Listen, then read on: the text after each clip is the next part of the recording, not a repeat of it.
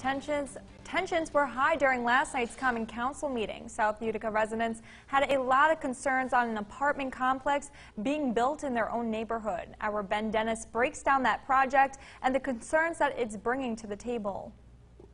The former Sunset Avenue School in Utica is slated to be demolished. In its place, a 60-unit housing facility. 12 units are for those with autism and the rest for those with lower to middle income. It's a project by the Kelberman Center, a nonprofit supporting those with autism. But some in the neighborhood of the project are crying a lack of transparency, doing so at Utica's Common Council meeting Wednesday night. However, the project has not been kept behind closed doors. The council passed a resolution last year endorsing an application for the Kelberman Center to apply for monies to create a facility that would allow people with disabilities such as autism to be active part of the community as they mature into adulthood. Still, many of those who spoke noted they were not made aware until the state awarded the Kelberman Center $5 million for the project. I want answers, and I want to know if it's a done deal. And if it is, why didn't we know about it?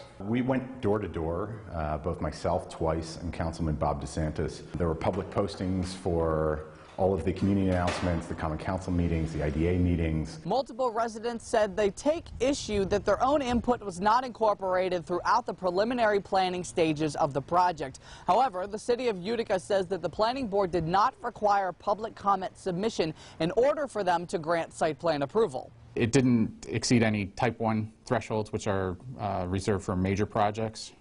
This was fairly standard size project in terms of its impacts. It doesn't require what's called coordinated review with other outside state or government agencies that may have a permitting role in the process.